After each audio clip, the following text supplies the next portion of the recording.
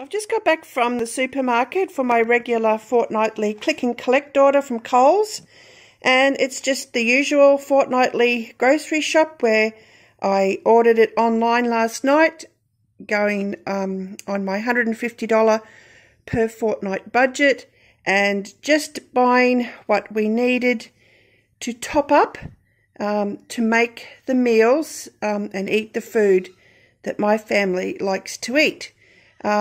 So I'll share what I've got, and if you're wondering why we're missing some things, I'll explain why and how I can manage to do this on $150 per fortnight. So let's just go through what I got this fortnight. So avocados are quite cheap at the moment, at about $1 each. So I got a bag of those, some garden tomatoes, cherry tomatoes, bananas.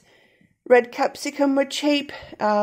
The red grapes were on special, as was this beautiful cauliflower. They're calling it a medium cauliflower, and it might have been only $2 or $3, and it's very, very big and lovely and snowy white. Those were the cheapest potatoes this fortnight. Not that I like paying for dirt, but they were the cheapest. 2 packets of plain Coles home brand corn chips.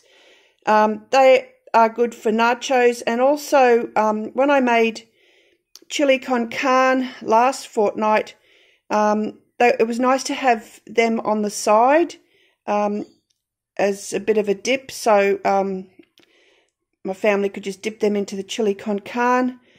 So that was a nice little way to get them to eat everything. For the pantry, crushed garlic, Vegemite peanut butter, vegetable oil, mayo, whole egg mayo. It's just the Coles home brand. Most of what I buy is Coles home brand. Red kidney beans, tomato sauce, this regular spread. I do prefer butter, but I do get this one occasionally because it's got a good 4-star rating. I don't use it a lot. It's just mainly for the family for sandwiches. I don't have any on my sandwiches, but it's a kilo and it lasts forever. Crinkle cut chips for the freezer. They're only $2 a bag for a kilo, and you know, it's good on those Friday nights when you don't feel like cooking, but you don't want to waste your money on takeaway. These mixed vegetables, a kilo for $1.60. A really good buy, great for soups and risottos. They're already chopped. There's peas and potato and carrots and broccoli stalks. They are a really good budget buy. Corn kernels, I find this is the best way for me to buy corn kernels, because if you even want a couple, or like half a cup of corn kernels, you don't have to open a large tin, and when you buy the smaller tins it's more expensive, so I just get the frozen. These frozen mixed vegetables, the green ones, other than that cauliflower, a lot of the green vegetables are still expensive, so I didn't get any of those fresh. My usual Coles Greek yogurt, which is absolutely beautiful. I swear I've tried every single brand of plain full-fat Greek yogurt, and the Coles one is the best by far, and it's won silver medals and awards. It's really lovely. I needed some new nappy sand, some laundry soaker, and I did have the larger, I think it was a 2 kilo, that's a 1 kilo tub, so this was a 2 kilo tub, which was round about $13, but this per 100 grams was slightly less. It means that I'll go through it a lot quicker, but the $13 item would have sent me over my budget. So buying, trying to keep in mind buying the cheapest unit price plus also the cheapest item price will help you keep you under your budget. There's also a dozen eggs, grated cheese. It's just a luxury convenience item for homemade pizzas and toasted sandwiches or whatever else the kids want to eat. A kilo of block cheese, toilet paper.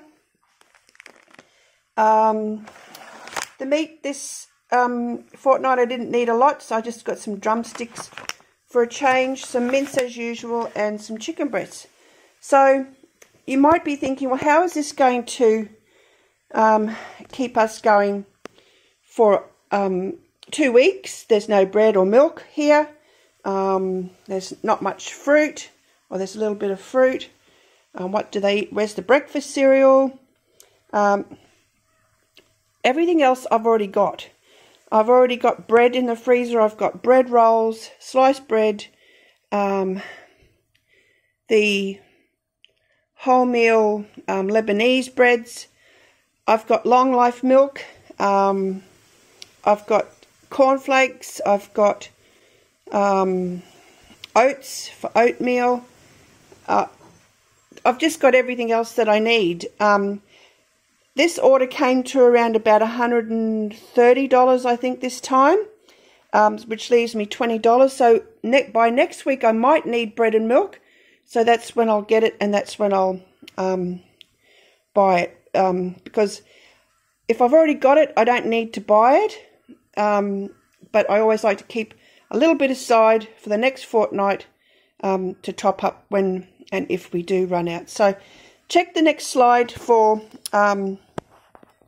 the exact amount that I've spent on this order, and join the Shop Smart Eat Well Facebook group to see all the dishes that I make from this. I've also still got lots of meat in the freezer, frozen fish, chicken, sausages, some mince still, and like there's eggs, and I could make quiches and all sorts of things with my basic pantry supplies. So lots of food here, lots of food in the pantry, lots of food in the freezer and fridge already. So no meal planning's been done. I just choose what I'm going to eat the next that morning or the night before, based on my family's menu and what they like to eat. And that's what the Shop Smart Eat Well program is all about. And you can find out more about that on my website at domesplicity.com. Thanks very much. Bye.